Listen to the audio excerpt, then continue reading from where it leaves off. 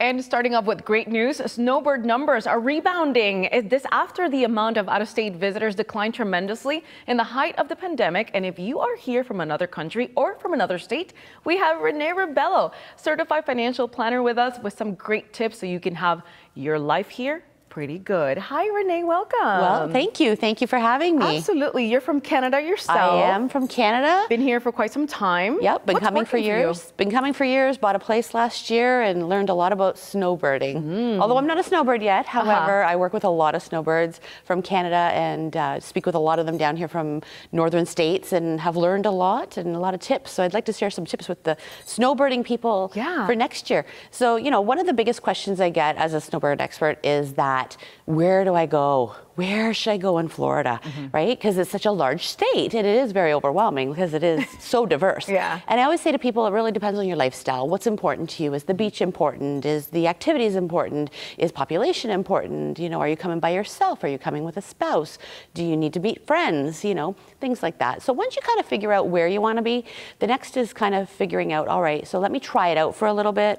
Let me spend a couple months in one spot instead of going full in, 6 months committed. Like, that's a lot. And what if you don't end up liking it, right? So, you know, I tell people to do it for a couple months, figure it out, make sure you enjoy the area.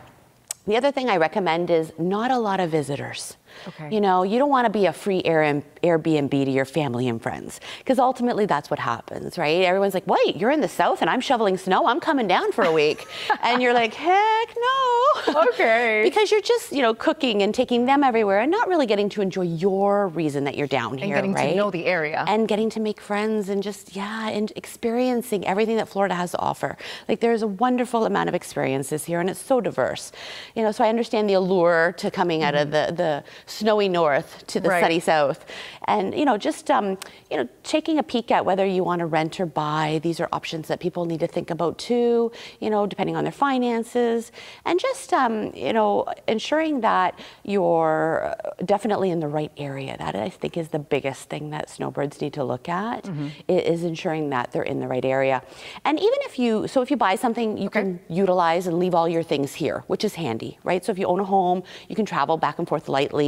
You know, take your time driving down as opposed to making it down in 20 hours like I do. So I drive straight through, you know, but if you're retired, you can take a few days and experience what you can experience across the states as you drive down.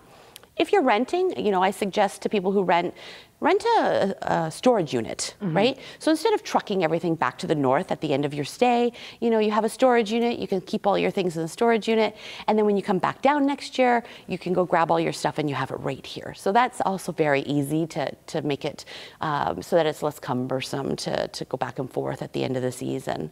So that's nice. And talk to the landlord if you are renting about possibly staying next year. Book it now, because one thing that has happened is the prices have skyrocketed. You know, and that is actually what motivated me to purchase, was the cost of renting. I got it. So you basically started off with a few weeks at the year and then kind of made the plan for the 6 months. Is that what you did specifically? Not specifically me, because I'm not a snowbird. I'm still working. You know, I'm still doing my financial planning business. And but what I am doing is I'll do a week here, a week there. I can work remotely, so it allows me the freedom to come down whenever possible to enjoy the sunny south and the beaches and the people. So they're very friendly down here. Absolutely. You know, it is just a great culture, and I understand the allure to come down. But yeah, definitely, you know, looking at what your schedule will fit for you too, because I'm not a snowbird. However, I'm able to come down and work it in my schedule that I can spend a week a month, or I can come down for a couple weeks, or even a weekend. I've flown down here for a weekend and just flown right back on Sunday and back to work on Monday. So it's a nice little option depending on what your lifestyle allows you to do and what your budget allows you to do. That's very important. The budget part is, I think, crucial at this moment. And of course, if you would like to learn more about Renee's work, you have all the information that you need on your screen for lifecoachfinancial.com. Thank you so much for coming, Renee, and I hope that I see you again, because you have so many great information for our viewers. Thank you. Thank you for having me. It's been fun.